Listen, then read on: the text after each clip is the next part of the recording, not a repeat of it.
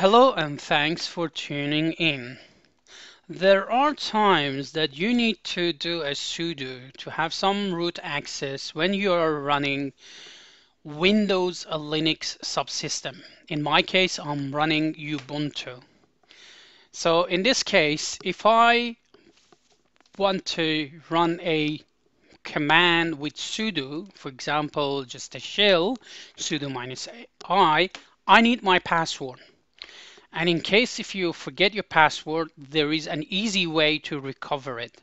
Because when you're installing your Windows Linux subsystem and then you install your Ubuntu instance or app, you can define a user, a default user, and give it a password, or you just leave it as root. And if you have given a default user and then you have set a password, but then you have forgotten it, this is the way. So as you can see, it won't let me elevate my access here. So the way to do it is close this session and hover my mouse over the start and click on it and then type regedit for Windows Registry Editor and run it. So it's gonna ask for if you want to go ahead because playing with registry editor is not really a safe thing. So you have to know what you're doing. In this case, we are just going to edit one part.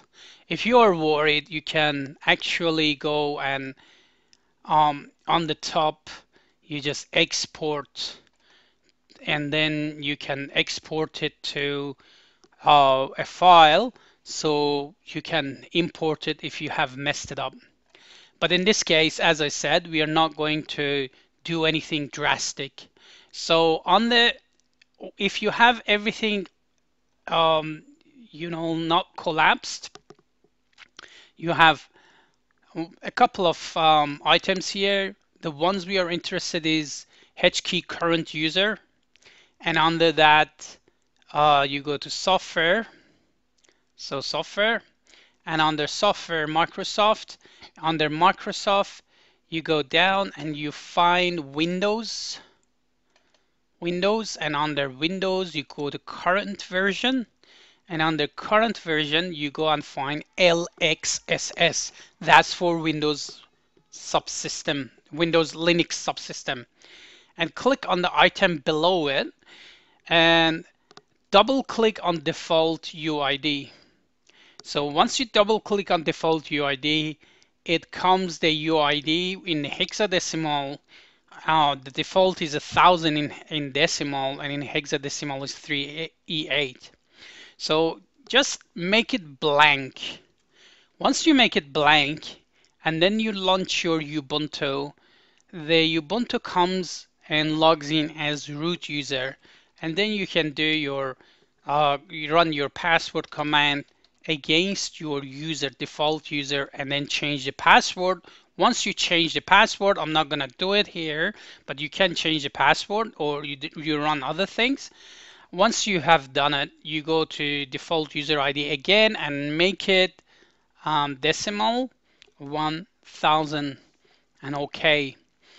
Now you can close registry editor now and click on your Ubuntu instance or whatever flavor of Linux you have, and then it comes back with that user.